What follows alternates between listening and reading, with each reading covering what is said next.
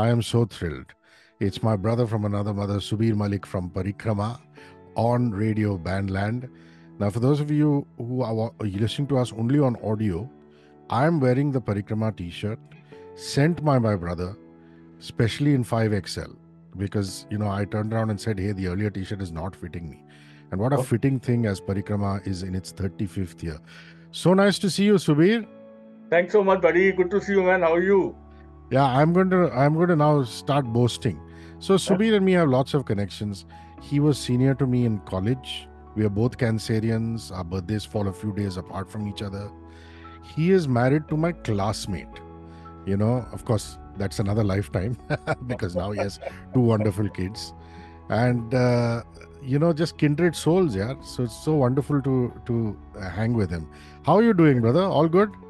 All perfectly good, man. Absolutely brilliant, yeah. Okay, I'm going to start with a little bit of nostalgia because the show is called Radio Bandland. Last Mhm. year was the opening edition of Book My Show Live Presents Bandland, the gig in Bangalore. And on day two, which is Sunday, 17th of December, is when you guys took the stage, 7 p.m., just before Emil and the Sniffers and Deep Purple. Mhm. How was the gig? I know that you love Bangalore and you love that whole community, that tribe in Bangalore. It was absolutely brilliant, yeah. I mean, it was probably one of the best organized festivals that India has seen in terms of rock and roll. And I was so happy because just so many people turned up, and it encourages us rock bands who stuck for 30, 32, 33 years doing the same thing, and not compromising to the market, but still sticking around to good old rock and roll and stuff like that. And people like Book My Show, uh, setting up the way they did the whole festival was something unimaginable. In fact, nobody in the band expected that at all. And again, the kind of crowd that came in, I mean, it was packed. The lovely bands, the stage, the green rooms, the artist areas, the people, the crew from Book My Show. I mean, what more to say? It was surely one of the best ones, and I'm really looking forward to the next edition. Now, listen, guys, this is pure coincidence. Those of you in video will see this. Those of you in audio, let me explain. On Subir's table is the wristband artist entry for Bandland from last year, which is lovely. Yeah. Amazing coincidence. But we all know we're all Purple fans. I mean, I remember being in so many Parikrama concerts and, just crying and weeping when Child in Time came on. We used to do a few other Purple songs also. Child in Time was very unique because you did a version of it that nobody else on the planet does. Yeah. So you've seen Deep Purple a few times, but you can never get enough of the legends, can you? Absolutely, yeah. I mean, um, I went all the way to US in October to see Metallica, AC/DC, Tool, and so many bands. Maiden, of course, I've seen three, four times, but still, it's great to see all of them playing on the same stage together. And as many times as you can see them, it never feels old. It always feels at the first time. Seriously, I mean, it may sound cliched, but it's always fun. Yeah, I mean, I'm seeing Purple growing up with the posters on our walls and so many of the legendary bands. I mean, and seeing them in India especially is something which makes it more special. I discovered the war on drugs because of Bandland, because Yeah. we were doing some promotion and I started listening to this band. I said, wow, yeah, what is this band? Terrific, that sound and the Absolutely. writing and things like that. I wonder if you went in a day before, caught the Goo Goo Dolls and the war on drugs? Yeah, yeah, yeah. We went a day before we came in, especially, and a few of us came over, and we had a great time. And of course, it was not just them. I think each and every band that played, each and every band, from the first band till the thing, every band was sounding so amazing, and the production, everything, sound, lights, stage. I mean, it was world class. Yeah. The beauty of knowing you and following you on Instagram is to know memorable things that have happened in your life. So I'm going to digress a little bit. The Okay. great Bruce Dickinson wishes you. Wow. Those are the perks of being in Parikrama and being so passionate Uh, about what you're doing, Subir. I mean, it must have been an out of body experience. Yeah, man, absolutely. It was unbelievable. I thought somebody's playing a prank, and till Bruce said that you can record my voice and share it. though I still thought of it for 2 weeks before sharing it, and um, very reluctantly, But yeah, it was something that was, I never imagined would happen. And though we had fond memories when we toured together, we got became pretty close from them, even the management. And as I told you, I traveled quite a bit world over to see Maiden live. The thing, but yes, this was very, very special. In fact, when I had bought uh, my I think fifth or sixth Mahindra vehicle. I've been only driving Mahindras for the last 30 years. Yeah. I waited for the delivery on Springsteen, Bruce Dickinson's Tickets. birthday. So I got the car. I said, no, you wait. I'll take it on his birthday. And yeah, the car number was 666. As my tribute to Iron Maiden. So there is a lot we owe to Maiden, and of course, even if we don't owe, I mean, they owe us the the inspiration to be playing rock and metal. It's been a lineup change because Sonam passed. Do you still feel Sonam around on stage when you perform?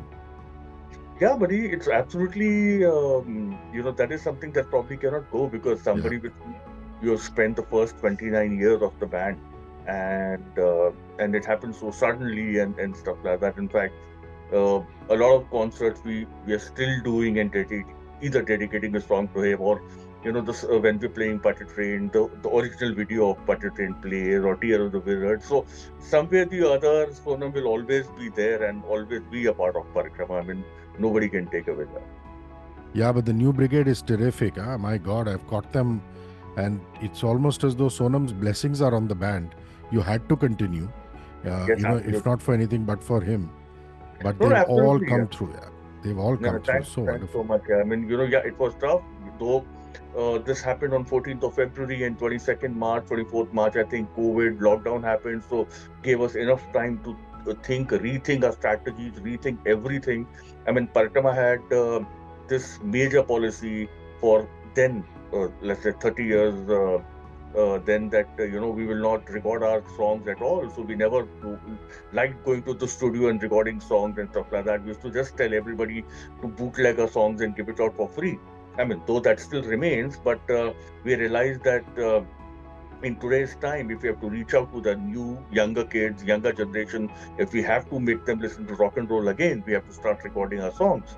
Yeah. And so, we changed our entire policy of how Parikrama worked in the first 30 years, in the last 2, 3 years. We've already had about 4, 5 releases in about 1.5 years. We just released um, a live album on only on vinyl, though, at the moment, though Open Skies had been released digitally. And so that makes it about, 17 songs released in the last 1.5, 2 years, which we had never done in our lives. And many more are on the way, very different songs coming in. And so you'll be seeing many, many, many more releases from Parikrama soon. I love that. There are two releases already this year, and one of them I was in the audience live at IROC, and you've released Open Skies, which is so beautiful. And just before that was Life is Certain, or Yeah. was it after? Yeah, So Life is Certain was released before. Of course, Open Skies is yeah. a very old song, but we Mm. never had ever released it officially. I mean, if you go to YouTube and type Open Skies Parikrama, you will get probably about 500 or 1,000 videos of Open Skies there already, shared by different people, played on different portals, stuff like that. But officially, we had never ever released Open Skies. Mm. So on our 33rd birthday this June, we released Open Skies as a digital thing. I mean, this is from the vinyl, the first of the releases that was on vinyl. Slowly, we'll be releasing those tracks also on the digital platforms, and uh, that's all it. Yeah, I mean, Life is Certain was released last year. Before that, we did Translucent Night, uh, Demons of Demons of Time, Time. Yeah. yeah, and lot of other songs, and again, many more are coming in. So when we changed the policy, I mean, we absolutely changed everything that that we had stood for such a long time, and uh, straight away. Oh, sorry, yeah, all is coming in. I don't know how I switched off the thing also, but anyway. So we totally changed the way. that we thought we will be running this band till the end of the time, and came up with this thing that we have to start recording our stuff and all that kind of stuff. So that's what prompted us to go to the studio and be on it. So now Nitin and Sonam were the main people who used to compose in the band, and we're very lucky that now everybody's coming forward. I mean, Lovely. there's a brilliant song written by a flute player and Abhishek Mittal, the guitar player. I mean, they've done a great song. Srijan, the drummer, has written a new song. I mean, it's really prompted the band to get together. It's like the same thing, I mean, when things need to change, when you need to do some certain things, it's how you react to those situations. And that's what happened. And since the whole load was initially on Nitin and Sonam to do the majority of songwriting, I mean, that's totally changed now. So though Nitin still remains our primary songwriter, but yes, everybody else is writing. Balani is writing. I think I'm chipping in wherever I can. Suhail, our violin player, is writing another violin instrumental after Open Open Skies. skies. And that's coming out well. So yeah, at the present moment as we speak, out of the 6 to 8 members in the band, we have like 4 or 5 members who already have new songs almost complete, just ready for us to finish the product and release. Yeah, I know how much you love the violin, right from being a El Subs fan early Yeah, on in your career. I like you see, the album and single and EP artwork has become very important. How do you make it stand out in streaming services? I love, the cover for Translucent Light, Night, Demons of Time, Life is Certain. Do you get different people to do the designing, or is it just the same person? They're simple designs, but they're really, really effective. yeah. Mostly it's the same guy, a guy called Piyush, who is with the band. He was one of the organizers in NIFT Bombay or NIFT Pune. I don't remember where he was, and that's I'm talking about 15 years ago or something like that. So he stuck with the band as a fan, and then going through different things. So he took up the designing. Earlier, Chintan used to do and stuff like that, and it's mainly Piyush, who incidentally also does lights for Arijit Singh and stuff like that. He's the guy who does mostly of. I think we give him basic ideas. He comes up with a lot of ideas, and yeah, majority it is Piyush who does all the artwork. Lovely. And I have so many memories of great Parikrama concerts, right from the first one at Patel Chest to Yeah, that was 95 Mood Indigo in Bombay. My God, what a crowd we had. I yeah, always say we because I feel I'm part of the band.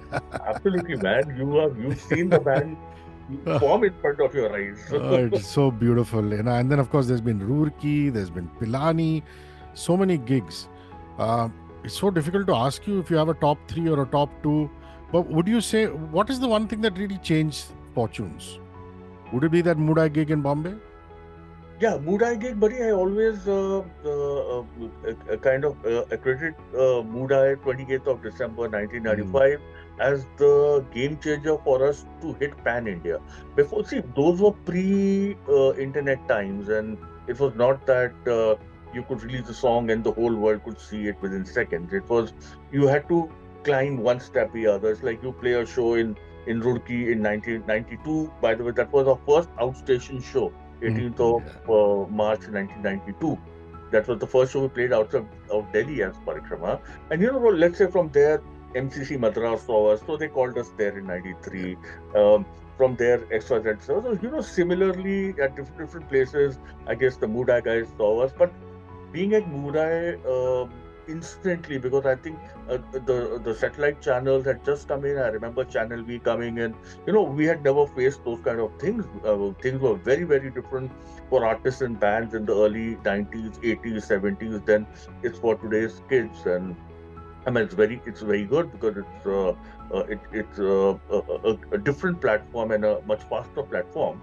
But we had to play a show to be discovered by someone and hope to be discovered by the third one and the fourth one, and that's how we used to get shows. And IT Bombay, the number of colleges, because we were mainly playing colleges, so the number Yeah. of colleges that came there and the way the show happened and stuff like that instantly got us the first rock yatra. I mean, that time Farad and Joji had started besides Independence Rock, they in February they started this thing called Rock Yatra. So we were invited directly from there. Channel we came to interviews. So many people came, and it was like, you know, just a feeling of just making it big, and things really changed after that for us.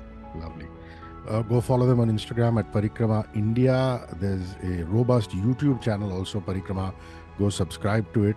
And of course, go to all streaming sites and catch all the latest music from India's #1 band.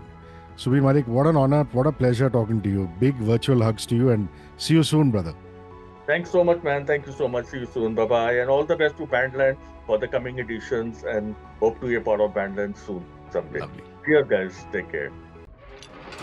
94.3 Radio 1.